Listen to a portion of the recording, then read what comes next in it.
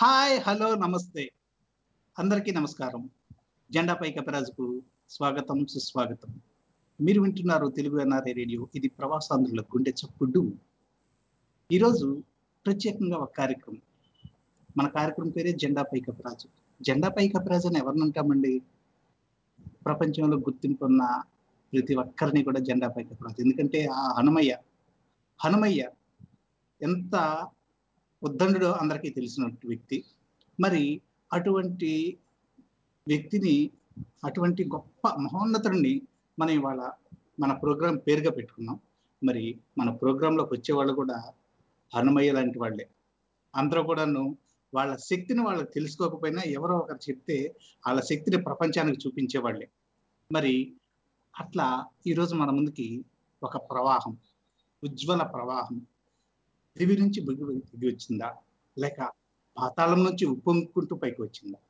దివి నుంచి భూమికి, పాతాళం నుంచి పైకి, ఈ రెండిట్లో కూడా వచ్చింది ఒకే ఒక ప్రవాహం. ఆ ప్రవాహం పేరే గంగ. ఆకాశ గంగో, పాతాళ గంగో ఎవరేమన్నా నిజంగా ఈమె పాడుతుంది అద్భుతంగా, పుట్టింది మున్నంగా, పెరిగింది అందరికన్నా మిన్నంగా. ఆమె పేరే మన రేలా గంగ. ఆ గంగ గారు మనకి ఇప్పుడు లైన్లో ఉన్నారు. వారిని ఒకసారి పలకరిద్దామండి. నమస్తే గంగ గారు, బాగున్నారండి? సార్ నమస్కారం సార్, బాగున్నాం సార్. మీరు బాగున్నారా? మేము బాగున్నామమ్మా. ఎట్లా ఉన్నారమ్మా? ఈ క్వారంటైన్ పీరియడ్ ఎట్లా సాగుతుంది మీకు? చాలా బాగుంది సార్. ఇంకా ఇంట్లోనే ఉంటున్నాం సార్. అమ్మ వాళ్ళ ఇంట్లో ఉన్నా ఇప్పుడు ప్రజెంట్. ఊరికి వచ్చినాం సార్. మేము లాక్డౌన్ కంటే ఒక 2 రోజుల ముందు ఇంటికి వచ్చినాం అనమాట. నిజామాబాద్ సార్ మాది ప్రాపర్. నిజామాబాద్ పక్కన ముల్లంగి మా నాన్న వాళ్ళ ఊరు సార్. ఇంకా మేము కొంత స్టడీ పర్పస్ లో అట్లా డిచ్పల్లిలో సెటిల్ అయినాం అనమాట. ఇక్కడే ఉంటాం సార్. ఇక అమ్మమ్మ వాళ్ళది డిచ్పల్లి విలేజ్ అనమాట. ఓకేనమ్మా. ఇప్పుడు మీకోసం మా వాళ్ళు తయారు చేసినటువంటి ఒక వాయిస్ ఓవర్, మీ యొక్క సన్నివేశాలు బట్టి. ఎందుకంటే చిన్నప్పటి నుంచి గంగా అనే వ్యక్తి ఎట్లాంటి వారు అన్నది ఈ ప్రపంచానికి 2014 నుంచి కూడా పరిచయమే. ఇవాళ కొత్తగా ఎవరికో తెలియాల్సిన పని లేదమ్మా. ఒక 6-7 సంవత్సరాల క్రితం నుంచి అందరికీ తెలుసు ఆ వ్యక్తి గురించి. ఒక చిన్న ప్రశ్న అమ్మా. సార్, మీరు ఒక పల్లెటూరులో పుట్టారు. అట్లాగే బాల్యం అంతా కూడాను కొద్దిగా కష్టాలతోనే బతికారు. ఏనాడన్నా అనుకున్నారా ఇట్లా ప్రపంచం మొత్తం కూడా నా పేరు తెలిసిద్ది అని? అనుకోలేదు సార్ నేను. మరి ఇవాళ అటువంటి అనుభూతిని పొందుతూ మీరు ఎట్లా ఉన్నారు? అనుకోని జరిగింది అంటే అనుభూతి అంటే ఇక్కడ వరకు రావడం అంటే ఎన్నో ఒడిదొడుకులు, ఎన్నో కష్టాలు సార్. రావడం అంటే నేను 7th క్లాస్ లో ఉన్నప్పుడు మా అక్క, నేను అప్పుడు ఇంకా పాటలు అప్పుడప్పుడే స్కూల్లో పాడడం స్టార్ట్ చేసిన 6th లో. నేను 7th క్లాస్ ఉన్నప్పుడు మా అక్క 10th క్లాస్ ఆమె మండల్ ఫస్ట్ వచ్చింది. మండల్ టాపర్ అన్నమాట అప్పుడు. అంటే అప్పుడు అక్కది ప్రెస్ వాళ్ళు వచ్చి ఇంటికి వచ్చి పేపర్లో న్యూస్ రాయడము, ఇంకా మన లోకల్ లీడర్స్ అంటే ఎంపీటీసీ వాళ్ళంతా పిలిచి ఆమెకు సన్మానం చేయడం అట్లా చేసిరన్నమాట. పిలిచి అప్పుడు నాకు ఇంత అవగాహన లేదు. కాకపోతే అప్పుడు ఆమె పేపర్లు వచ్చినప్పుడు అప్పుడు అంటే ఒక దాదాపు 15-16 ఏళ్ల కింద కావచ్చు సార్ అది. నేను 7th క్లాస్ అంటే నాకు అప్పుడు ఏం అవగాహన లేదు. కాకపోతే ఆమె పేపర్లో వచ్చినప్పుడు నాకు ఒకటే అప్పుడు అనిపించింది, అబ్బో మా అక్క మండల్ టాపర్ వచ్చి పేపర్లు వచ్చింది, నేనెందుకు రావద్దు, నేను కూడా రావాలి కదా అనే ఉద్దేశంతోని నాకు అప్పుడు అనిపించింది అన్నమాట. ఆమె చదువులో టాపర్, ఆమెకు మంచిగా సరస్వతి తల్లి, ఆమె first mandal topper, class first, ఆమె పేపర్లు వచ్చింది, నేనేం చేస్తే పేపర్లు రావాలి, నేను కూడా రావాలి, నేనెందుకు రావద్దు అనేది అప్పుడు వచ్చిన ఆలోచన. నాకు అప్పుడే అట్లా అనిపించింది, నేను కూడా రావాలి అని అనిపించింది అనమాట. సో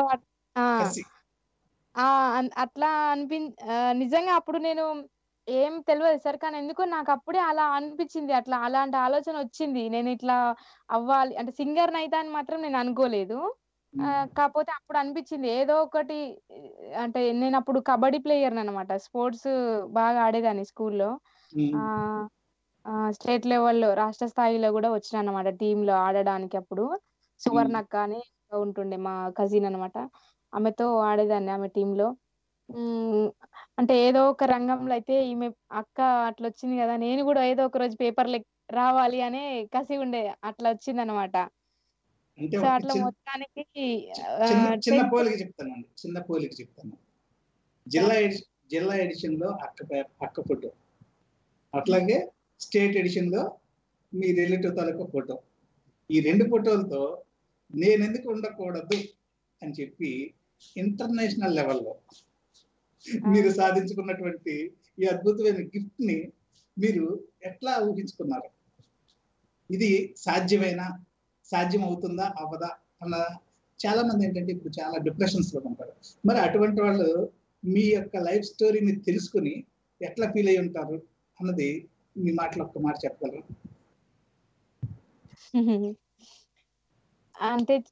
అంటే నేను అనుకోలేదు సార్ సింగర్ అవుతా, ఇంటర్నేషనల్ లెవెల్లో ఎదుగుతా అని అనుకోలేదు.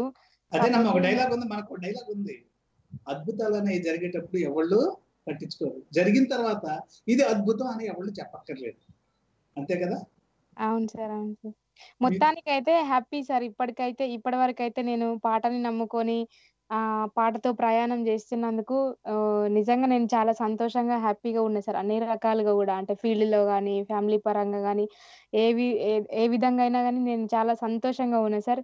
ఇగ సింగిల్‌గా అంటే ఒకటే మాటలో చెప్పాలి అనంటే పాటతో నా ప్రయాణం స్టార్ట్ అయింది కాబట్టి చివరి వరకు కూడా పాటతోనే బతుకుతా. పాటతోనే కూడా నా ఏమంటారు, నా జీవితం అంతా పాటతో పాటే నా జీవితం, పాటే నా జీవితం, జీవితంలోనే పాట ముడిపడిపోయింది అనమాట. అంటే ఎన్ని కష్టాలు వచ్చినా, ఎంత ఇబ్బంది వచ్చినా గానీ ఒక పాట వినంగానే, ఒక పాట పాడంగానే అవన్నీ కొద్దిగా మర్చిపోతాం కదా సార్. అవునమ్మా. కళాకారులు అందరూ గాలేరు కదా సార్. ఒక పాటలో ఉంటది, భిక్షపతన్న రాసిండు ఆ పాట, నిన్ను విడిచి ఉండలేనమ్మా ఓ పాటమ్మా, ఎన్నడూ మరచిపోనమ్మో నా పాటమ్మా.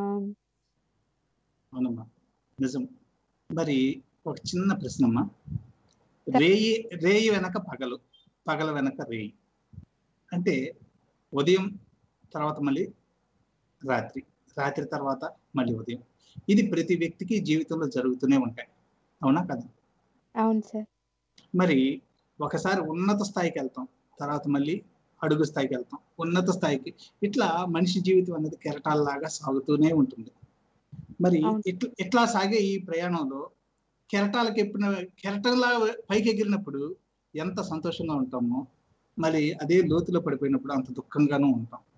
మరి ఈ రెండింటిని సమతూకంగా చేసుకుంటూ ఇప్పటి వరకు మీ ప్రయాణం ఎట్లా సాగింది? ఎందుకంటే నాకు తెలిసినంత వరకు ఈ రెండింటిని మీరు సమతూకంతోనే వస్తున్నారు. మీ చిన్న వయసులో నేను చెప్పేది అదేనమ్మా, మీ చిన్న వయసులో మీకు నాకింత స్థాయి వస్తుంది అని ఊహించుకోలేదు, కానీ మీకు తెలిసే టైంకి మీరు కొద్దిగా పెద్ద అయ్యారు కాబట్టి ఓహో నేను ఇంత స్థాయికి వెళ్ళాను అనుకున్నారు. తర్వాత మళ్ళీ కాల ప్రభావం వల్ల కొంత ల్యాగ్ వచ్చింది అక్కడ. ఆ ల్యాగ్ వచ్చినా సరే మళ్ళీ మీ పాటతోనే మళ్ళీ మీరు ఉన్నత స్థాయికి వెళ్ళారు. ఈ రకంగా ఎదుగు మళ్ళీ డౌన్, అప్ అండ్ డౌన్స్ తోనే ఉంటుంది ప్రతి ఒక్కరికి జీవితంలో. ల్యాగ్ వచ్చిందని అంటే సార్, ఇప్పుడు ఆడపిల్లలకి పెళ్లి అనేది తప్పదు కదా సార్. అదేనమ్మా, అదే పెళ్లి చేసుకున్న సందర్భంలో కొంచెం ఆ గ్యాప్ వచ్చింది మీరు అన్నట్టు, కానీ మళ్ళీ ఆ గ్యాప్ ని నేను ఫిల్ చేసుకున్నా సార్. నా ప్రశ్న అదేమ్మా. ఈ విరామ సమయంలో మీ యొక్క జీవన విధానానికి, మళ్ళీ ఈ విరామం నుంచి బయటకు వచ్చిన తర్వాత మీ జీవన విధానానికి ఏమన్నా తేడా కనబడుతుందా? ఉంటది. అంటే పాటకేం దూరం కాలేదు సార్, కాకపోతే కొంత పెళ్లి తర్వాత కొంత గ్యాప్ వచ్చింది. మీరు పాటకు దూరం అయ్యారంటలేదమ్మా, మీ పాటకి జనాలు దూరం అయ్యారు. ఎందుకంటే మీరు పాటకు దూరం అవుతారని నేను అంటలేదు, ఎందుకంటే మీ పాట మీ జీవితం, అంతే, పాటే మీ జీవితం. మీరు పాటకి ఏనాడు దూరం అవ్వరు. కాకపోతే మీ పాట ఒక్కొక్కసారి వినిపించింది, ఒక్కోసారి వినిపించదు. మరి ఇట్లా వినిపించినప్పుడు సంతోషంతోనో, వినిపించినప్పుడు దుఃఖంతోనో ఏమన్నా ఉండే అవకాశం ఉంటుందా? అట్లేం లేదు సార్. అలా ఏం లేదు సార్. ఉమ్. సరే. మీ అంటే ఏమంటారు, కొన్ని షోస్ చేయడము, కొంత అంటే జనాల్లో ఉండడము కొంత తగ్గుతది సార్ అట్లా. తగ్గింది. అప్పుడు అంటే బాబు పుట్టినప్పుడు గాని, మ్యారేజ్ అయిన తర్వాత కొంత గ్యాప్ వచ్చింది. కాపోతే కానీ అదంతా ఇప్పుడు మళ్ళీ నేను బ్యాక్ వచ్చినంకడ అదంతా మర్చిపోయినా సార్ నేను. అంతే. జనాలు గూడా గంగా ఇన్ని రోజులు కనబడలేదు గానీ, మళ్ళీ ఒక్కసారి ఇట్లా వచ్చేసింది అని జెప్పేసి ఆ పలుగురాళ్ళ పాటతో ఫుల్ హ్యాపీ, అంటే మంచి ఆదరణ వచ్చింది సార్. నాకు నిజంగా ఆ పాట అంత హిట్ అయినందుకు చాలా సంతోషంగా ఉంది సార్. మరి అంత హిట్ అయిన పాట, అట్లాగే మీ మనస్సు కూడా చాలా మంచిదని అంటారు జనాలు. ఎందుకంటే నాకు తెలిసినంత వరకు మీ గురించి స్టడీ చేసిన తర్వాత కొన్ని కొన్ని సార్ విషయాలు సార్ నాకు బయట కొన్ని విషయాలు నాకు బయటపడ్డాయి. అవి ఏంటంటే, మీలో కళాకారులు అంటే వల్లమాలిన అభిమానం ఉంది. ఎక్కడో అట్టడుగున ఉన్నటువంటి ఒక పాట, ఎవరో పాడుకున్న పాటని మీకు సార్ మీ చెవిలో పడి అది ఒక అద్భుతమైన పాటగా దాన్ని మళ్ళీ మీరు మలిచారు. మరి అటువంటి పాట ఒక్కసారి మీరు మీ నోటితో పాడగలరా? చదువు గురించి మాట్లాడండి. తప్పకుండా సార్. తప్పకుండా సార్. అయితే అది ఆ పాట ఒక్కసారి ఆ పాట పాడే ముందు ఆ పాట నేపథ్యం చెప్తా సార్ నేను. ఎందుకంటే మన తెలుగు ఎన్ఆర్ఐ రేడియో వింటున్న ప్రేక్షకులందరికీ గూడా కొంత చెప్పాలనిపించి చెప్తున్నా సార్ నేను. అవును, మా యూట్యూబ్ లో కూడా మీరు అదే చెప్పారు. మళ్ళీ అది కూడా మాకు కావాలి. అదే సార్. అంటే ఆ పాట నాకు నార్మల్‌గా ఇప్పుడు ఈ మధ్యలో అంత టిక్ టాక్ చాలా ఫేమస్ అయింది గదా సార్. ఇక్కడ ఉన్న వాళ్ళకైనా గానీ, ఇండియాలో ఉన్న వాళ్ళకైనా, వేరే కంట్రీస్‌లో ఉన్న వాళ్ళకైనా. అవును. అట్లా టిక్ టాక్ చూస్తుంటే నేను ఖాళీగున్నప్పుడు అన్నీ జనరల్‌గా ఎక్కువ చాలా మంది స్టేటస్‌లు చూస్తుంటా. లేదంటే tick talk videos చూస్తుంటా time pass గాక. అందరికి ఇదే పని అది ఆల్రెడీ. చాలా మంది అదే చేస్తుంటారు గదా! వేరే వాళ్ళేంటంటే టిక్ టాక్‌లు చేస్తారు టైమ్ పాస్ గాక. కానీ నేను చూస్తా. సో, అట్లా చూస్తుండగా ఒక వీడియో వచ్చిందనమాట. ఆ వీడియోలో నాకు చాలా నచ్చినయి. అంటే కొన్ని లైన్స్, కొంత లిరిక్స్ నాకు బాగా నచ్చినాయి సార్. ఆ లిరిక్స్‌ని ఆ పాట వినంగానే ఆ లైన్‌లకి నేను బాగా కనెక్ట్ అయినా. ఉమ్. అట్లా అట్లా అయ్యి నేను ఆ తమ్ముడు నంబరు స్టేటస్ పెట్టి ఆ వీడియోని డౌన్‌లోడ్ చేసి స్టేటస్ పెట్టి, ఈ తమ్ముడెవరో నాకు తెలవదు. కానీ ఈ తమ్ముడిది నాకు నంబర్ కావాలి అని చెప్పి ఒక 4, 5 డేస్ స్టేటస్ పెడితే మొత్తానికి ఆ తమ్ముడి నంబరు కాంటాక్ట్ నంబర్ దొరికి అట్లా పట్టుకొచ్చి పాట పాడిచ్చినా సార్. అది ఏదో కావాలని, అంటే ఇట్లా అయితది అని జెప్పి ఊహించి ప్రీ ప్లాన్‌గా చేసిన పాట కాదు సార్ అది. అందులో ఒక లైన్ ఉంటది ఫస్ట్ చరణంలో. అది ఏముంటదంటే, ఉన్న 2 ఎకరాలను కండ్లా జూడలే, మా నాన్న నాగలి కర్రు బెట్టి పొలము దున్నలే అని ఈ ఒక లైన్ ఉంటది సార్. ఆ లైన్‌కి నేను బాగా కనెక్ట్ అయినా సార్. ఎందుకనంటే ఆ లైన్‌లో ఉన్న లిరిక్స్ ఏవైతే ఉన్నాయో అది రియల్‌గా నేను రియల్ లైఫ్‌లో నేను అనుభవించిన సార్. నాకు 9 డేస్ అప్పుడు, నేను పుట్టిన 9 రోజులకి మా ఫాదర్ చనిపోయారనమాట. మా ఉమ్. నాన్నని నేను చూడలేదు. మా అమ్మ ఎప్పుడు, మేము చిన్నప్పటి నుంచి మేమిద్దరం సిస్టర్సే. మాకు బ్రదర్స్ లేరు. అయితే మా అమ్మ ఎప్పుడు చెప్తుంటదనమాట. మీ బాబు చనిపోయినప్పుడు ఇట్లా 3 ఎకరాల పొలం ఉంటే, అప్పులుంటే అప్పుడే అప్పుల కిందకి తీసేసుకున్నారు. మన పొలం ఇట్లా ఉంటే మనకు భూమి లేదు, జాగ లేదు, ఇల్లు లేదు అని మా అమ్మ ఎప్పుడు బాధపడుతుంది. మీరు మంచిగా చదువుకోవాలి. మంచిగా చదువుకుంటేనే మీరు మంచిగా బతికి, మంచిగా చదువుకొని, మంచిగుంటేనే నాకు అరే! తండ్రి లేకున్నా పలానాళ్ళ పిల్లలు మంచిగా చదువుకొని, మంచిగా పెరిగిండ్రు అని జెప్పి, మంచిగా ఎదిగిండ్రు అని మాట్లాడుకోవాలి 10 మంది అని ఎప్పుడు మా అమ్మ మోటివేట్ చేస్తుంటదనమాట. ఉమ్. అప్పుడు ఆ పాట వినంగానే, నాకు ఆ లైన్ వినంగానే అసలు ఎంత బాధపడ్డా అంటే నిజంగా నాకు ఏడుపొచ్చింది సార్. అప్పుడు ఆ రోజు ఏడ్చిన నేను. అందుకే అరే! ఈ పాట బాగుంది. ఈ పాట బాగా పాడుతుండు తమ్ముడు, ఎవరో వాయిస్ గూడా బావుంది. ఎవరో అని జెప్పేసి స్టేటస్ పెట్టి తీసుకొచ్చి మొత్తానికి ఆ పాట పాడిచ్చినా సార్. కానీ ఈరోజు ఆ పాట జస్ట్ 3 మంత్స్ ఏమో అయింది సార్ ఆ పాట చేసి మేము. ఆ పాటని ఎంత పెద్ద ఎత్తున ఆదరించిరంటే, నాకు చాలా వేరే కంట్రీస్ నుంచి గూడా, ముఖ్యంగా యూఎస్ నుంచి చాలా మంది కాల్స్ చేసిర్రు సార్. ఇక్కడ రిటైర్డ్ ఎంప్లాయీస్ ఇక్కడ రిటైర్డ్ అయ్యి, అక్కడ పేరెంట్స్, అక్కడికెళ్ళిన వాళ్ళు ఇండియన్స్, చాలా మంది ఇండియా వాళ్ళు, చాలా అసలు వేరే దేశాల నుంచి మస్తు ఫోన్‌లొచ్చినాయి సార్. చాలా ఫోన్‌లొచ్చినాయి. ఎంత అంటే 40 మిలియన్స్ అంటే అది మామూలు విషయం గాదు సార్. ఆ పాటని అంత ఆదరించిన ప్రేక్షకులందరికి నిజంగా పేరు పేరున నేనైతే శిరస్సు వంచి కళాభివందనాలు, పాదాభివందనాలు తెలియజేసుకుంటున్నా సార్. తమ్ముడి పేరు రాంబాబు. వాళ్ళది వరంగల్ జిల్లా తొర్రూరు వాళ్ళది. అవునమ్మా. ఇంకోటేందంటే ఆ తమ్ముడు గూడా ఏదో పాట రాయాలని రాయలేదంట సార్. నాకు తమ్ముడు షేర్ చేసుకున్న విషయాలేందంటే, పేపర్ మీద పెట్టి రాసిన పాట గాదది.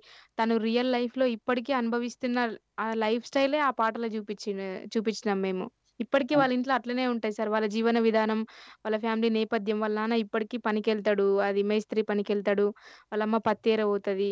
వాళ్ళ ఇంట్లో ఇప్పటికి సేమ్ అదే సిట్యుయేషన్ ఉంటది సార్. మరి దాంట్లో ఒక చోట నేను ఒక మాట విన్నానమ్మా ఆ పాటలోనే. నేను సార్.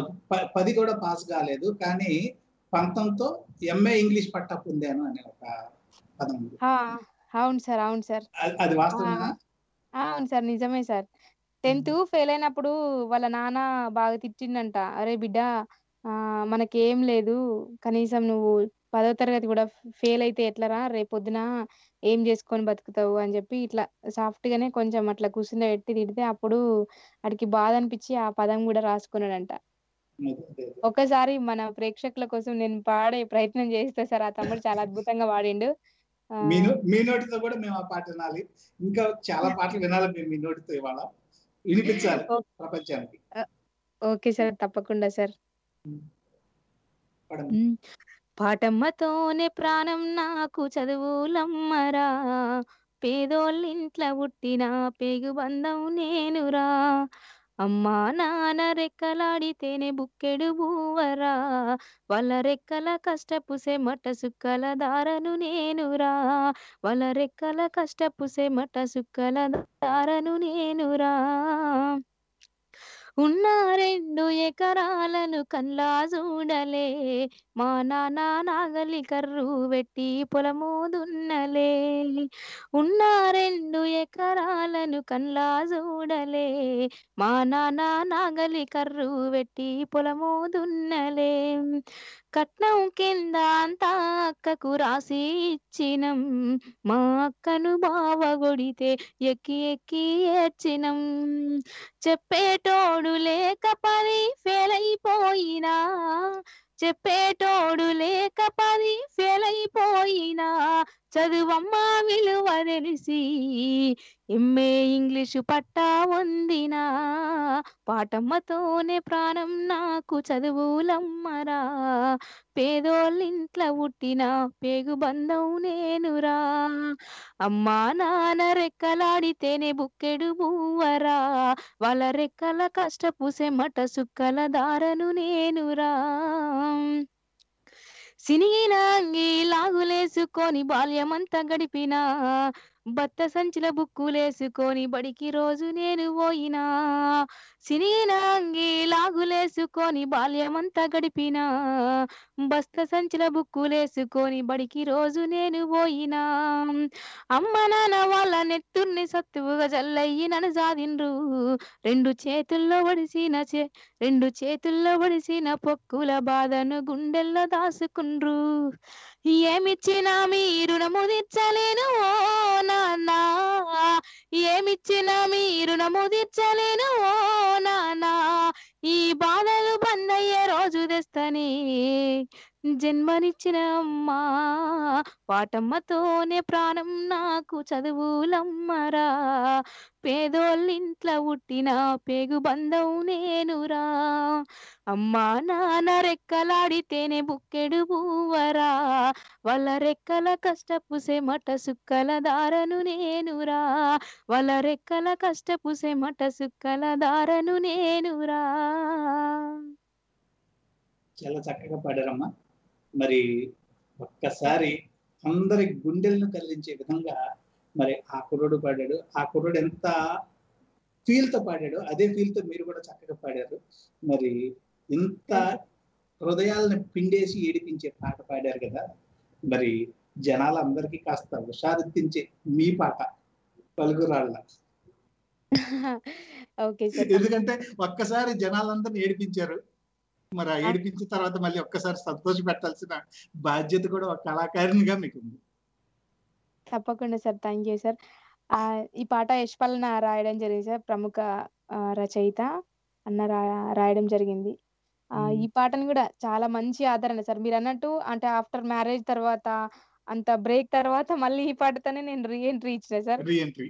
ఇప్పుడు ఆ పాట దాదాపు 100 మిలియన్స్ ఏమో ఉంది సార్ యూట్యూబ్‌లో. చాలా అవునవును. మంచి చూసాను. ఆదరణ వచ్చింది. చాలా సంతోషం సార్ నిజంగా. ఒక్కసారి ఈ పాట పాడతా సార్ నేను. మ్యూజిక్ చేసిన రవి కళ్యాణ్ గారికి, యష్ పాలన్నకి గూడా మన రేడియో తరపున ధన్యవాదాలు తెలియజేసుకుంటూ పలుగురాళ్ళ పాడులది బాపోచమ్మ గుళ్ళు అవి గనుగుల కంచే ఆ కంచే సేల్లో నిలవడి కాలు దొక్కయ్యో నాపై పాట వాడయ్యో. అరే పలుగురాళ్ళ పాడులది బాపోచమ్మ గుళ్ళు అవి గనుగుల కంచే ఆ కంచే సేల్లో నిలవడి కాలు దొక్కయ్యో నాపై పాట వాడయ్యో. భువనగిరి కిల్లా మీద బోనాల ఆట మావ బోనాల ఆట ఆ పక్కన ఉన్న సురేంద్రపురి చూసి వద్దాము గుట్టకు మొక్కులిద్దాము. అరే భువనగిరి కిల్లా మీద బోనాల ఆట మావ బోనాల ఆట ఆ పక్కన ఉన్న సురేంద్రపురి చూసి వద్దాము గుట్టకు మొక్కులిద్దాము. పలుగురాళ్ళ పాడుల దిబ్బ పలుగురాళ్ళ పాడుల దిబ్బ పలుగురాళ్ళ పాడుల దిబ్బ పోచమ్మ గుళ్ళు అవి గనుగుల కంచే ఆ కంచే సేల్లో నిలవడి కాలు దొక్కయ్యో నాపై పాట వాడయ్యో. చారుమినారు చారుకమాను చూపియమయ్యో నాకు చూపియమయ్యా ఇక నడు బజార్ల రవ్వల గజులు ఏపియమయ్యో గుత్తగా ఏపియమయ్యో. చారుమినారు చారుకమాను చూపియమయ్యో నాకు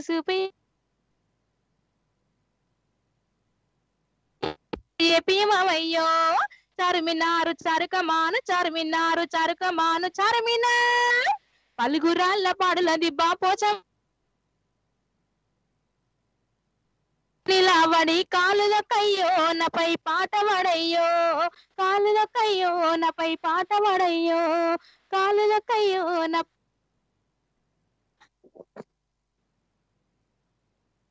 హలో వినపడుతుంది. మొత్తానికి మళ్ళీ జనాలందరినీ ఒక్కసారిగా హుషారెక్కించారు, రీఛార్జ్ చేశారు. మరి నాదొక చిన్న ప్రశ్న అమ్మా ఇక్కడ మీతో. సరే సార్. ఏంటంటే సౌండ్ వినపడుతుందమ్మా? వినిపిస్తుంది సార్. ఒక చిన్న ప్రశ్న ఏంటంటే, జనరల్గా కళాకారులకి చాలా కళాత్మకమైన హృదయం ఉంటుంది, అవునా కాదా? అవును సార్, అవును సార్. మరి అటువంటి కళాత్మక హృదయం ఈ కష్టకాలంలో మీరు చేసిన కొన్ని మంచి పనుల గురించి మాకు తెలిసింది. మరి అవి మేము చెప్పడం కన్నా కూడా మీరు చెప్తే మాకు చాలా బాగుంటుంది అమ్మా. అవును సార్, అవును సార్. అయితే ఇప్పుడు అంతా అంటే ఈ కరోనా ప్రభావం అంటే వేరే దేశాలతో పాటు మన ఇండియాలో కూడా చాలా మంది ఇబ్బంది పడుకుంటూ అయితే మా అమ్మ వాళ్ళ ఊరు నేషనల్ హైవే ఉంటది కదా sir, national highway NH44 highway దగ్గర దగ్గరనే ఉంటది అన్నమాట. మాది ఒక ఆర్గనైజేషన్ ఉంటుంది sir, RG foundation, Rela Ganga foundation అని. మా హస్బెండ్ MA సోషాలజీ అయిపోయింది సార్, PhD కూడా అయిపోయింది ఓయూలో. ఫౌండేషన్ రిజిస్ట్రేషన్ చేయించినాం సార్ మేము ఈ లాక్డౌన్ కంటే ఒక 2-3 months ముందు చేపించినాం అనమాట. సో మేము ఏదైనా ప్రోగ్రామ్స్ చేద్దామని అనుకున్నాం, ఈ పాట బిజీలో పడేసి అంత ఇంటర్వ్యూలు, టీవీ ఛానల్స్, యూట్యూబ్ ఛానల్స్ అక్కడ తిరగడం వల్ల కొంత గ్యాప్ వచ్చింది సార్. అయితే ఈ లోపుగా మేము చేద్దాం అనేసి ప్లాన్ చేసుకున్నాం అనమాట. దాన్ని ఒక ఫౌండేషన్ ఒక ఆఫీస్ అట్లా చేసి చేద్దాం అనేసి అనుకున్నాం. ఆయనకి సోషల్ వర్క్ అంటే చాలా ఇష్టం సార్. అతను ఈ MR స్కూల్లో పనిచేస్తాడు అనమాట. ఇక్కడ కొత్తపేటలో చేస్తాడు, మానస స్కూల్ అని ఉంటది సార్, ఇన్స్టిట్యూట్స్ అని, అందులో చేస్తారనమాట. అటువంటి స్కూల్లో చేయాలంటే చాలా ఓపిక కావాలి, మనిషికి చాలా ఓపిక కావాలి. అవును సార్, చాలా ఓపిక సార్. తనకి చాలా సోషల్ వర్క్ అంటే చాలా. చిన్న మాట చెప్తున్నమ్మా, అటువంటి స్కూల్లో పనిచేయాలంటే తల్లిని మించిన హృదయం ఉండాలి. అవును సార్, అవును సార్.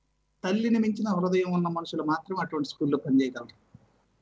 మరి అవును సార్, మా పేరెంట్స్ వాళ్ళు తను 1 year అయింది సార్ ఆ స్కూల్లో జాయిన్ అయ్యి. అంతకుముందు వేరే దగ్గర చెప్తుండే అనమాట. ఆ స్కూల్లో జాయిన్ అయినప్పుడు పేరెంట్స్ ఎప్పుడు మా బాబు కొంచెం ఈ 1-2 months లో కొంచెం చేంజెస్ వచ్చినాయి, మార్పు వచ్చిందండి అని అంటుంటే అక్కడ టీచర్స్ మీ బాబుని ఈ సార్ హ్యాండిల్ చేస్తారు అని చెప్తారన్నమాట. అట్లా చెప్తుంటారట పేరెంట్స్. నాకు చాలా హ్యాపీగా అనిపిస్తుంది సార్ నిజంగా మీరు అన్నట్టు. చాలా ఓపికతోని వాళ్ళ ఫోటోస్ కూడా నాకు ఫోన్ లో తీసుకొచ్చి వాళ్ళని ఆడిపియడము, వాళ్ళకి టీచింగ్ చేసేటప్పుడు కూడా ఫొటోస్ తీసుకొచ్చి చూపిస్తే అసలు ఆయనని ఇట్లా అంటే ఫాదర్ ని ఇట్లా కౌగిలించుకొని ఇట్లా పట్టుకుంటారు కదా సార్, ఇట్లా భుజం మీద చెయ్యేసి మీద కూర్చోవడము, చెయ్యి పట్టుకొని ఇట్లా ఇట్లా వేయడం, అట్లా ఆడుకోవడం. అంటే మొత్తానికి చిన్న పిల్లల్లాగా వాళ్ళ మెంటాలిటీ ఎట్లా ఉంటదో వాళ్ళతో పాటు మా ఆయన కూడా మూవ్ అయ్యి ఆడుకుంటాడు అన్నమాట వాళ్ళతోని. ఆ ఫోటోస్ అన్ని చూపిస్తే నాకు చాలా సంతోషం అనిపిస్తది సార్ నిజంగా. అవునమ్మా, నేను అనేది అదే. సాధారణంగా ఒక ఉపాధ్యాయుడు వేరు, అందులో ఇటువంటి స్కూల్స్ లో చేసే ఉపాధ్యాయులు చాలా చాలా చాలా అంటే అసలు వాళ్ళు నిజంగా చెప్పాలంటే ఒక అమ్మ కన్నా ఎక్కువ అట్లా ఉండాలన్నమాట. అట్లా ఉన్న మా వాళ్ళు మాత్రమే ఆ పనులు చేయగలరు, లేదంటే ఆ పదవికి న్యాయం చేయలేరు. మరి మీ ఆ! హస్బెండ్ అది చేస్తున్నారంటే మరి ఆయన స్కూల్లోనే కాదు, ఇంట్లో కూడా మీ అందరినీ చాలా ఆహ్లాదంగా అన్యోన్యంగా చూసుకుంటూ ఉంటారని నాకు అర్థమైపోయింది. మీ ఫ్యామిలీ కూడా చాలా హ్యాపీగా చాలా సంతోషంగా ఉంటుంది అనమాట అటువంటి మెంటాలిటీ ఉన్న వ్యక్తులు ఉన్నప్పుడు. మరి ఇంట్లో కూడా చాలా కూల్ గా ఉంటారు సార్. ఏమి ఇబ్బంది అట్లా మాకు. ఎందుకంటే సైకలాజికల్ గా చెప్పొచ్చు ఇది జనాలందరికీ. ఇంకొక ప్రశ్న అమ్మా మీకు. ఫౌండేషన్ ద్వారా మేము ఈ లాక్‌డౌన్ అప్పుడు మేము కొన్ని కార్యక్రమాలు చేసినాం సార్. అంటే మీరు గుర్తు చేసారు కాబట్టి చెప్తున్నా సార్ నేను. అదే అదే. మాది హైవే దగ్గర కాబట్టి కొంత ఫుడ్డు ప్రిపేర్ చేసి మాకు అంటే బయట వాళ్ళు ఎవరు రాలేరు సార్. మా అమ్మ, నేను, మా హస్బెండే ఫుడ్ ప్రిపేర్ చేసి బిర్యానీ అట్లా, వెజ్ బిర్యానీ, ఆలు బిర్యానీ అట్లా ప్రిపేర్ చేసి మజ్జిగ ప్యాకెట్స్ అట్లా మేము కొంత అక్కడ ఊర్లో అక్కడ హైవే దగ్గర టెంట్ ఏసి అక్కడ అట్లా చేయడం జరిగిందనమాట. తర్వాత గల్ఫ్‌లో గూడా ఇప్పుడు నేనొక్కటి చెప్తా సార్. ఇప్పుడు ఎంత పెద్ద ప్రోగ్రామ్ జేసినా, ఎంత కోట్లు, లక్షలు ఖర్చు పెట్టి ప్రోగ్రామ్ జేసినా, ఆడియన్స్ అనేవాళ్ళు లేకపోతే ఏ ప్రోగ్రామ్ గూడా హిట్ కాదు గదా సార్. అవునమ్మా. సో, అట్లా మేమెప్పుడు ఏ కంట్రీ ఎళ్ళినా గాని, ముఖ్యంగా గల్ఫ్ కంట్రీస్‌కి వెళ్తే, అసలు ఎంత చాలా కిలోమీటర్లు చాలా దూరం నుంచి గూడా బస్సులేసుకొని ట్రైన్‌లల్లా అట్లా ఫ్రైడే రోజు గల్ఫ్ కంట్రీస్‌కెళ్తే ప్రోగ్రామ్స్‌కి అసలు వందల మంది, వేల మందొస్తారు సార్. అలాంటిది నేనెక్కువ సోషల్ మీడియాలో, టీవీలో జూషినా. ఈ కరోనా ప్రభావం వల్ల అక్కడ కొంత కంపెనీలలో వర్క్ లేక, అకామిడేషన్ లేక చెట్ల కింద పడుకోవడం, అట్లాంటి వాళ్ళని జూషి నాకు అసలు నా గుండె చెరువయింది సార్ నిజంగా. ఎంత బాధనిపిచ్చిందంటే, చాలా అసలు వాళ్ళు ఎవరికీ చెప్పుకోలేక, తిండి లేక, ఉండడానికి రూమ్ లేక, ఇబ్బంది పడుతున్న ఫోటోస్, వీడియోస్ చూసి ఎంత బాధపడ్డానో. నాకు చాలా బాధనిపిచ్చి ఏం జేయాలా? ఏం జేయాలని అర్థం గాక నేను అక్కడ గల్ఫ్ కార్మికుల రక్షణ సమితి అని ఉంటది సార్. వాళ్ళ ఆధ్వర్యంలో గుండెల నరసింహన్న, శేఖర్ గౌడ్ అన్న అని ఉంటారు. వాళ్ళ ఆధ్వర్యంలో నేను ఒక 50 మెంబర్స్‌కి రైస్ బ్యాగ్స్, పచ్చడి బాటిల్స్ డొనేట్ జేయడం జరిగింది సార్. చాలా సంతోషంగా అనిపిచ్చింది సార్ నిజంగా. చాలా మంచి కార్యక్రమం చేశారమ్మా. ఎందుకంటే ఇవాళ ఇటువంటి దుర్భరమైన పరిస్థితుల్లో 4 ఏళ్ళు నోట్లోకి వెళ్తాం, 5 ఏళ్ళ సంగతి దేవుడెరుగు. 4 ఏళ్ళు నోట్లోకి వెళ్ళటమే చాలా కష్టం. అటువంటి సమయంలో ఒక నెల రోజుల పాటు మీరు వాళ్ళని ఆదుకున్నట్లు లెక్క అనమాట ఒక్కొక్కరిని. మరి ఒక రకంగా చెప్పాలంటే చాలా పేదరికం నుంచి వచ్చారు. మరి సంపాదించిందేమో చాలా కొద్దిగా అయి ఉంటుంది. మరి అటువంటి దాన్ని ఇట్లా మొత్తం అంతా చేసేస్తే మరి మాకేమన్నా మిగులుతుందా లేదా అన్నది వెనక ఆలోచన కూడా లేకుండా చాలా చక్కటి కార్యక్రమం. మరి ఫౌండేషన్ కూడా ఒకటి పెట్టామంటున్నారు. మరి ఆ ఫౌండేషన్ ఎట్లా తీర్చిదిద్దాలనుకుంటున్నారమ్మా?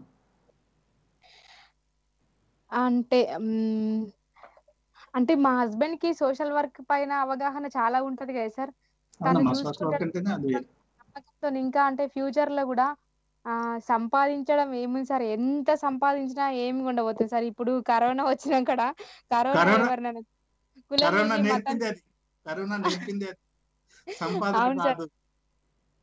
ఆ కరోనా వచ్చినంకడైనా రాకముందైనా సార్ జనరల్‌గా ఆహ్, ఏముంటది సార్ అసలు ఎంత సంపాదించినా మనం పోయేటప్పుడైతే కొండపోము గదా సార్.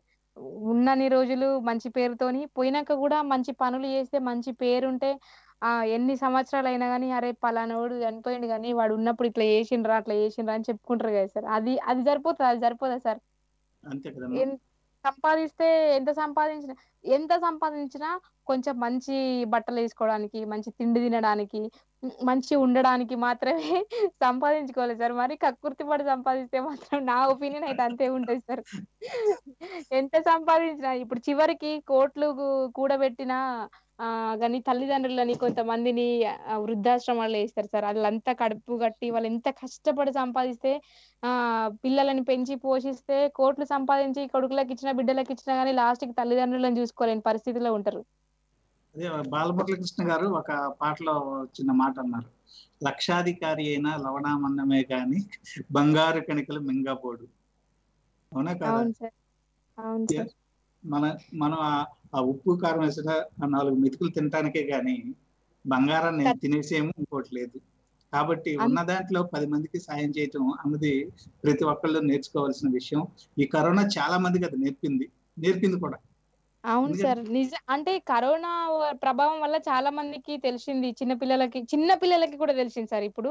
కాకపోతే కరోనా రాకముందైనా కానీ ఇప్పుడు మేము కింది స్థాయి నుండి నేనొచ్చినా కాబట్టి ఆహ్, ఇప్పుడు మాకు ఎవరో హెల్ప్ చేస్తే మా ఫాదర్ చనిపోయిన తర్వాత మమ్మల్ని యాక్చువల్లీ మాకు చదువు పరంగా చాలా మంది మాకు ఫీజులు కట్టి చదివిపిచ్చిర్రు సార్. ఆ స్థాయి నుంచి మేమొచ్చినాం కాబట్టి నేను గూడా ఏదో జెయ్యాలే. నాకున్న దాంట్లో నేను గూడా ఎవరికి ఏదో ఒకటి నాకు తోచిన కాడికి ఇప్పుడు కాదు సార్, నేను గత ఒక 4, 5 ఇయర్స్ నుంచి మా ఊర్లో టెంపుల్స్‌లో సౌండ్ సిస్టము స్పాన్సర్ డొనేట్ జేసిన. నాకు ఉన్నంతలో నేను ఎంతో కొంత చేసుకుంటూ కార్యక్రమాలు చేసుకుంటూ వస్తుంటా సార్ నేను. కాకపోతే మాకు ఫౌండేషన్ అంటే ఒక ప్లాట్‌ఫార్మ్ అనేది ఉండాలి గాబట్టి మేము జేసే కార్యక్రమాలనే ఉద్దేశంతోని ఫౌండేషన్ ఏర్పాటు జేయడం జరిగింది సార్. ఇంకా నేను ఎంత సంపాదించినా గాని ఒక్కటి చెప్పన్నా సార్, ఎంత సంపాదించినా గాని నేను మొన్న లైవ్‌లో ఫుడ్డు డొనేట్ జేసినాము. మజ్జిగ ప్యాకెట్స్ ఇయన్నీ మేము ఓన్‌గా ప్రిపేర్ జేసి, తయారు జేసి అక్కడ ఇచ్చినాం గదా సార్. ఆహ్, ఆక్ వలస కూలీలకందరికి. అసలు అవన్నీ పోయేటప్పుడేమో నిండుగా వెళ్ళి, వచ్చేటప్పుడు అన్నీ ఖాళీ చేసుకొని, బండేసుకొని ఇంటికొస్తుండే. ఎంత హాయిగా అనిపించిందంటే, అసలు ఏదైనా జేస్తే అది అనుభవించినోడికే తెలుస్తదిరా అని అంటారు గదా సార్. అది అంతే నిజంగా కదమ్మా! ఎంత హ్యాపీగా అనిపించిందంటే చాలా హ్యాపీగా అనిపించింది సార్ అసలు.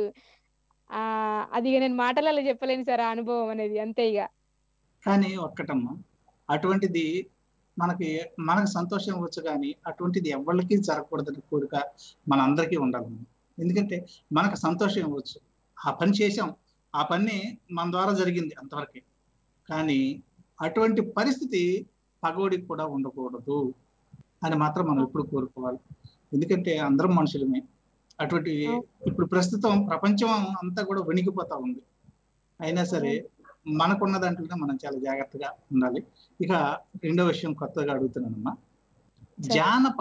జానపదం అంటే ఏంటమ్మా? ఒక్క మాటలో. జానపదం అంటే జనం ప్రజల కష్టాన్ని మర్చిపోవడానికి పాడుకునే పాటలు జానపదాలు సార్ ముఖ్యంగా. చె చెమ చెమటలో నుంచి పుట్టుకొచ్చినవి. అవును అవునా? సార్. అలా చెమట. ఇవాళ ప్రపంచం అంతా కూడాను చెమటలో నుంచి పెరిగింది. చెమటలో నుంచి పెరగకుండా ఎంత ఏసీ రూమ్ లో కూర్చున్నప్పటికీ కూడాను బుర్ర పని చేయాల్సిందే, మనిషి కష్టపడాల్సిందే. చెమట ఆ స్వేదంలో నుంచి పుట్టుకొచ్చిందేనమ్మా. మరి ఇటువంటి చెమట పాటలు అని నేను చాలా చక్కగా చెప్పుకుంటాను. చెమట వాసన, మట్టి వాసన నేను చాలా గొప్పగా ఫీల్ అవుతాను. దాన్ని అనుభవించే వాళ్ళకి మాత్రమే తెలుస్తుంది. అనుభవించిన వాళ్ళకి చెమట అంటే తేలిగ్గా ఉండొచ్చేమో కానీ చెమట అన్నది చాలా గొప్ప పదం. మరి ఆ చెమట నుంచి వచ్చినటువంటి కొన్ని పాటలు చాలా ఉన్నాయి మీ దగ్గర. మరి వీటిని సేకరించడానికి మీరు పడిన పాటలు ఏంటి? మంచి క్వశ్చన్ సార్, ఇది ఎవరు అడగలేరు. ఎంత చెమట చిందించితే ఇన్ని పాటలు సేకరించగలిగారు? మీరు ఈ పాటలు సేకరించడానికి ఎంత చెమట చిందించారు? సార్ దీన్ని బట్టి చూస్తే మీకు కొంచెం జానపదం పైన మంచి పట్టున్నట్టు అనిపిస్తుంది. ఎందుకంటే నన్ను ఈ క్వశ్చన్ ఏ ఇంటర్వ్యూలో ఎవరు కూడా అడగలేదు సార్ నిజంగా. ఎవరు అడగరమ్మా, నాకు తెలుసు. అంటే రాసిన పాటలు పాడతారు కదా మీరు, ఈ పాట పాడిరు, ఆ పాట పాడిరు, ఇది బాగుంది, అది బాగుంది అని అడగడం జరుగుతది కానీ ఈ క్వశ్చన్ అసలు ఎవరు అడగలేరు సార్. చాలా మంచి క్వశ్చన్. నిజంగా అంటే ఒక పాట రాయడం వేరు, ఆ పాట ప్రజలు పాడుకునే పాటని తీసుకొచ్చి సేకరించి పాడడం వేరు సార్. ఎంత అంటే ఊరూరు తిరిగి కొంతమందికి మేము పాటల కోసం పోతే కూడా మమ్మల్ని ఈ పిల్లకేం పిచ్చి లేచింది ఆ పాటలు పాడమంటది మా దగ్గరకు వచ్చి అని అంటారు. కొంతమంది ఇట్లా ఊర్లల్లా ఇట్లా నాట్లేసేటప్పుడు పోయి ఒడ్ల మీద కూర్చొని మీరు వాడుర్రి నేను రికార్డ్ చేసుకుంటాను వాక్మెన్ పట్టుకొని కూర్చొని వాడితే మాకు పని ఒడిస్తలేదంటే పాటలు పాడమంటది ఈ పిల్ల అని అంటారు నవ్వుకుంటా. కొంతమంది ఏమో నువ్వు వాడితే మరి మాకేంది పిల్ల అని వదనలు అయ్యేటోళ్ళు వరుసకి ఇట్లా మేము పాడితే పాటలు మరి మాకేంది మరి మేము పాడితే అని అంటారు. అట్లా అంటే కొన్ని సిచ్యువేషన్స్ ఎదురైనా కానీ వాళ్ళని బుజ్జగించుకుంటూ కొన్ని సందర్భాలలో మా అమ్మ నేను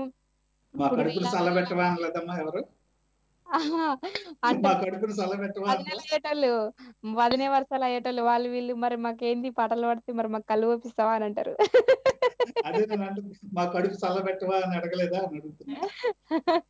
అంటారు సార్ మా వదినలు అట్లే కొంచెం ఆట పట్టిస్తారు అన్నమాట.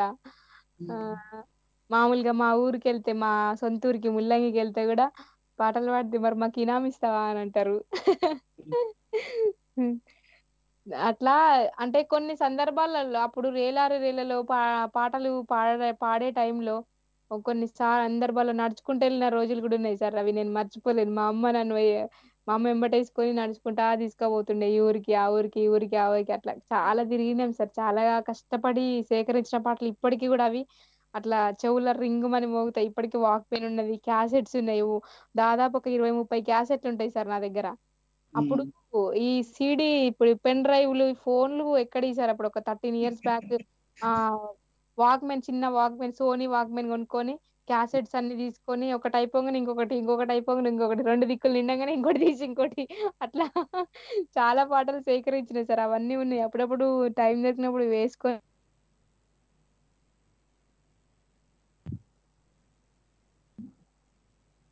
ఇంకొక చిన్న ప్రశ్న అమ్మా. సార్ మరి ఈ పాటలు మీరు ఇట్లా పాడుకోవటమేనా? ఇప్పుడు కైలాస్ ఖేర్ అన్న పేరు విన్నారా మీరు? విన్నా సార్. ఆయన కూడా మంచి జానపద కళాకారుడు, అవునా కాదు?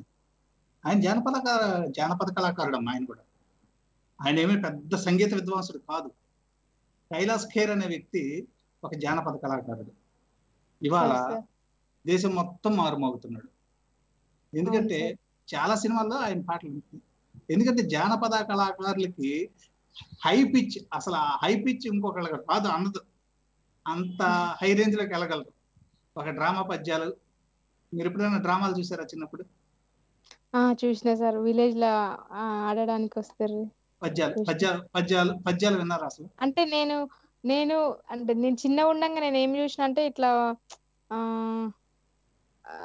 ఇట్లా ఒగ్గు కథ చెప్పడం గాని, ఏదైనా ఎల్లమ్మ కథ, పరశురాముడి కథ అట్లా చెప్పడానికి వచ్చేవాళ్ళు అన్నమాట. అప్పుడు అది చూసిన సార్ నేను. అంటే డ్రామాలు ఏం చూడలేదు అనమాట? సత్యహరిశ్చంద్ర గానీ లేకపోతే కృష్ణరాయబారాలు అటువంటివి అని చూడలేదా? అంటే అవి చూసేవాళ్ళము. కానీ ఇట్లా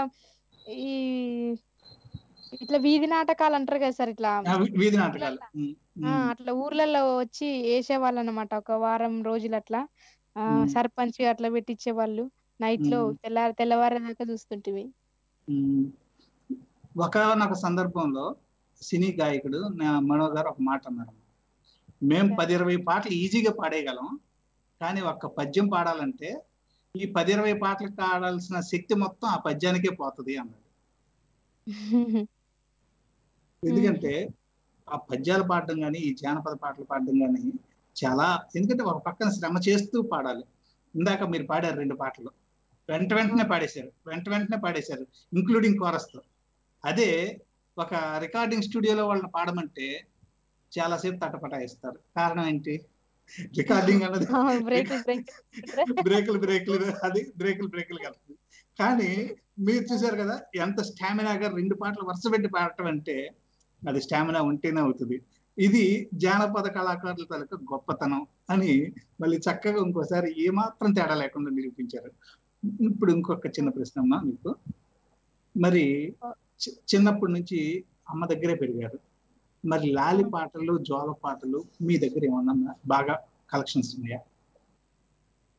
అంటే జోల పాటలు అప్పుడు అంటే సపరేట్ గా జోల పాటలు అంటే వేరే ఉంటాయి సార్, మీకు తెలుసు కదా సార్. అది జోజొచ్చుతానంద జోజముకుంద జోజొచ్చుతానంద జోజముకుంద రార పరమానంద రామ గోవింద జో జో జో జో. ఈ పాట ఇది పాడే మా అమ్మ వాడుతుంటే వినేదాన్ని. తర్వాత మేము చిన్నగా ఉండగా మా అమ్మ వాళ్ళ నాన్న మా తాతయ్య ఉండేవారు అన్నమాట. మా తాత దగ్గర ఉన్నప్పుడు చిన్నప్పుడు మమ్మల్ని, నేను 6th క్లాస్ వరకు మా అమ్మమ్మ వాళ్ళ ఇంటి దగ్గరనే పెరిగినాయి సార్.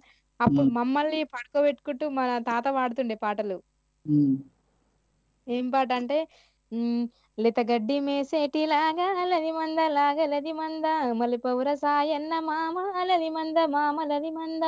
లేతగడ్డి మేసేటిలాగా లది మంద లాగలది మంద మలిపౌర సాయన్న మామలది మంద మామలది మంద. మా తల్లి మీ తోడ పుట్టలేద మామ పుట్టలేద మామ పుట్టంగా పూరుళ్ళు చెయ్యాలేద మామ చెయ్యలేద మామ. మా తల్లి మీ తోడ పుట్టలేద మామ పుట్టలేద మామ పుట్టంగా పూరుళ్ళు చెయ్యాలేద మామ చెయ్యలేద మామ. లేతగడ్డి మేసేటిలాగా లది మంద లాగలది మంద మలిపౌర సాయన్న మామలది మంద మామలది మంద. ఈ పాట పాడుతుండే సార్ మా తాతయ్య. ఎట్లాగే పెళ్లి పాటలు మీకు తెలిసిన? అవును సార్. పెళ్లి పాట ఇది నేను రేలాలో పాడిన సార్. ఇది నాగవెల్లి అంటారు కదా సార్. నాగవెల్లి అప్పుడు పెళ్లి అంటే ఒకటి అంటే ఇప్పుడున్న తరానికి ఒకప్పుడు జరిగే పెళ్లిళ్ళు ఎట్లుంటుండేనో తెలియదు కదా సార్. నేను అదే నెక్స్ట్ నా ప్రాజెక్ట్ నా యూట్యూబ్ ఛానల్ ద్వారా నేను ఒకప్పుడు పెళ్లిళ్ళు ఎట్లా జరుగుతుండే అనేది, అంటే పెళ్లిలో ఒక్కొక్క సన్నివేశానికి ఒక్కొక్క పాట పాడతారు. మీకు ఐడియా ఉంటది కదా సార్? నాకు ఐడియా ఉందమ్మా, అందుకనే మిమ్మల్ని ప్రత్యేకంగా అడుగుతుంది. అదే సార్, నిజంగా చాలా అద్భుతమైన పాటలు. ఇప్పుడున్న తరానికి తెలియదు సార్. అంటే పెళ్లి అంటే అస్సలు తెలియదు. పెళ్లి కొడుకు పెళ్లి కూతురు కూడా చూడకుండా భోజనాలు చేసి వెళ్ళిపోయే మహానుభావులే చాలా మంది ఉన్నారు వాళ్ళు. అవును సార్, నిజంగా నిజం సార్. ఒక 18 సంవత్సరాల క్రితం నా పెళ్లిలో నేను ఇటువంటి బాధను క్షోభ అనిపించా. అసలు చాలా మంది వచ్చారు, భోజనాలు చేశారు. కనీసం నేను ఎవడా పెళ్లి కొడుకు ఎవడా కనీసం వాడు ఎవడో చూసి వెళ్దామని కూడా లేదు ఎవరికి. అటువంటి మరి ఏం జీవితాలో నాకు అర్థం కావట్లా. అందుకే సార్, అంటే ఇప్పుడు ఏమంటారు, యాప్ ఓపెన్ చేసి ఫుడ్ బుక్ చేస్తే ఎంత తొందరగా వచ్చి ఫుడ్ వస్తుందో మనం ఎంత తొందరగా తినేస్తామో అట్లా ఇప్పుడు పెళ్లిళ్ళు కూడా అట్లా అయిపోతున్నాయి సార్ నిజంగా. అసలు అంటే మన సాంప్రదాయం అంతా కొంత మర్చిపోయే తరుణంలో ఇప్పుడు బతుకమ్మ పాటలు, ఈ బతుకమ్మ పండగలు పాటలు చేయకపోతే అసలు సినిమా పాటలు పెట్టుకొని బతుకమ్మ ఆడే స్థాయికి వస్తుండే. అంటే కల్చర్, సినిమా పాట తక్కువ జానపదం ఎక్కువ అని కాదు ఇక్కడ, కానీ పాటలు కొత్తవి కూడా వింటున్నామమ్మా ఈ మధ్య. డీజేలు అంట, అదే తప్ప ఇంకొక సౌండ్ వినపడదు దాంట్లో. అవును సార్. పెళ్లి పాట అంటే మా పాడుతుండే సార్ పెళ్లిలో నాగవెల్లి చేసేటప్పుడు. అది బాగుంటది. ఎట్లా అంటే అమ్మాయి పుట్టి పెరిగి నుంచి అత్తగారింటికి వెళ్ళేదాకా అదొక స్టోరీ లాగా ఉంటది అనమాట. అది 40 నిమిషాలు, గంట సేపు పాడుతుండే మా తాత. అది మీరు వినే ఉంటారు, యూట్యూబ్ లో ఉంటది ఆ పాట. అది నాకు తెలుసమ్మా. ఇంచుమించు నెలవంచా నెల్లి పొద్దున్నే లేవంగా పోక దొరికిందో నెల్లిలో నెలవంచా నెల్లి నెల్లిలో నెలవంచా నెల్లి తొక్కుదునా మొక్కుదునా ఓళ్ళే పెడదునా నెల్లిలో నెలవంచా నెల్లి నెల్లిలో నెలవంచా నెల్లి తొక్కుతా వెందుకు మొక్కి తీయావో నెల్లిలో నెలవంచా నెల్లి నెల్లిలో నెలవంచా నెల్లి పెడదివునే నా ఓరి పెరడి మూలానా నెల్లిలో నెలవంచా నెల్లి నెల్లిలో నెలవంచా నెల్లి సేతి గుంటలు చేసి శంభు నిలువోసి నెల్లిలో నెలవంచా నెల్లి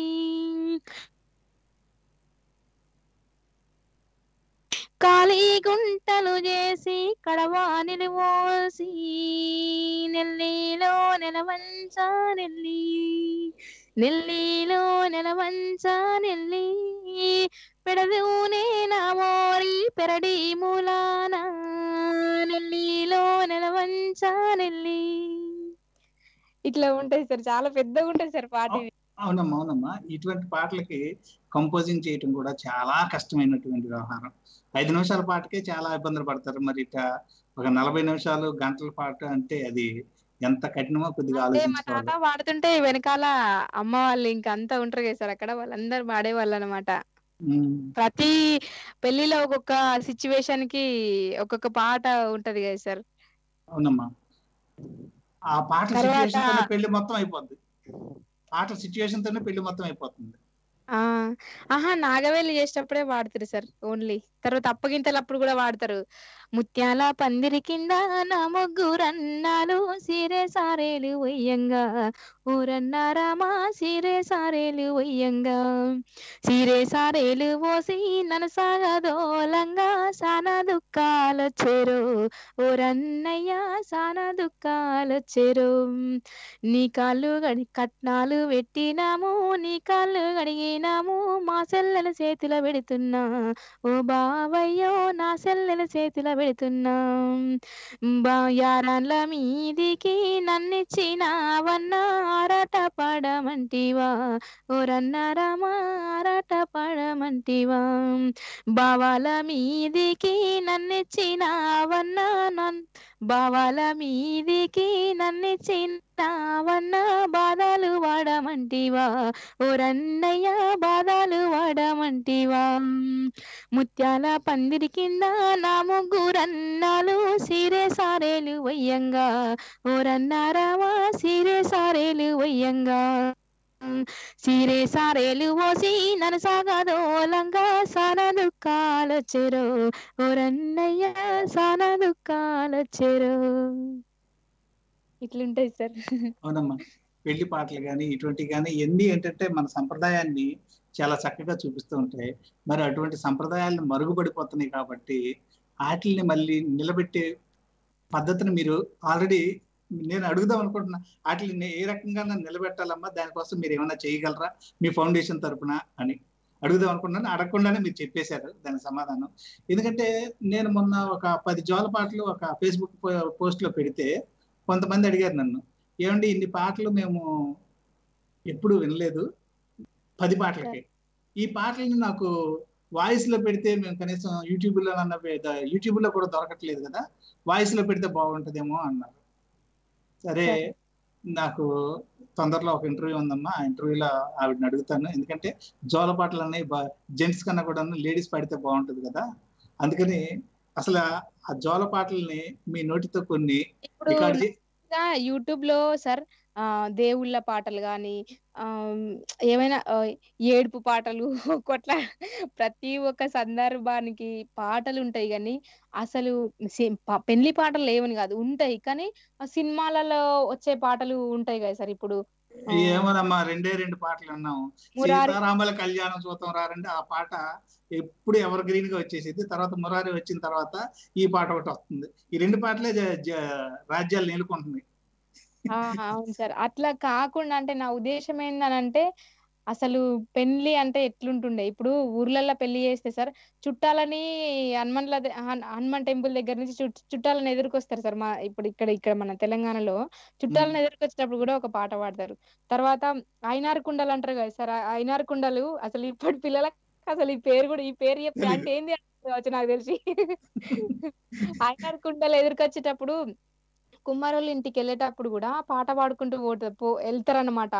ఎట్లా బాజలు మాయి బాజాలే మాయి అల్లోనే రేడల్లో బాజర్ల మోగేటి బాజాలే మాయి అల్లోనే రేడల్లో బాజలు మాయి బాజాలే మాయి అల్లోనే రేడల్లో బాజర్ల మోగేటి బాజాలే మాయి అల్లోనే రేడల్లో అని ఇట్లా ఇంటి దగ్గర నుంచి మళ్ళీ కుమ్మరోళ్ళ ఇంటికి వెళ్ళేదాకా పాట పాడుకుంటూ పోతారు. ఈ సౌండ్ ఇవి మా ఇంట్లో పెళ్లి అవుతుందనే సందర్భం ఉంటది ఈ పాటలో.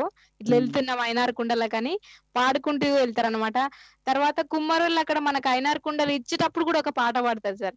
ఎట్లుంటది అంటే అది ముచ్చాగుంట్లాది మన్ను మోనే సిబ్బులు, ముచ్చాగుంట్లాది మన్ను మోనే సిబ్బులు, నల్లగుంట్లాది మన్ను నలిగే సిబ్బులు, నల్లగుంట్లాది మన్ను నలిగే సిబ్బులు, తొక్కేనేకు మారి తడలు వనకంగా, తొక్కేనేకు మారి తడలు వనకంగా అని ఉంటది అనమాట. అంటే కుమ్మరళ్ళు మట్టి ఎక్కడి నుంచి తీసుకొచ్చిర్రు, ఆ కుండని ఎట్లా తయారు చేసిర్రు, అది ఎట్లా మనకి ఇస్తున్నారు అనేది ఈ పాట నేపథ్యం ఉంటది. అవునమ్మా, మనం ఇద్దరం మాట్లాడుకుంటూ ఉంటే టైము ఉందా అయిపోయిందా అన్నది కూడా మనకు తెలియకుండానే సాగిపోతుంది. ఒక పక్కన మా ఇంజనీరు సార్ టైం అయిపోతుంది అంటున్నాడు. ఎందుకంటే మన మాటల్ని నాకు తెలిసి ఏంటంటే ఈరోజు ఒక్కటి చెప్పాను సార్, నిజంగా చాలా సంతోషమైన విషయం ఏంటంటే నాకు అది చాలా హ్యాపీగా ఉంది సార్.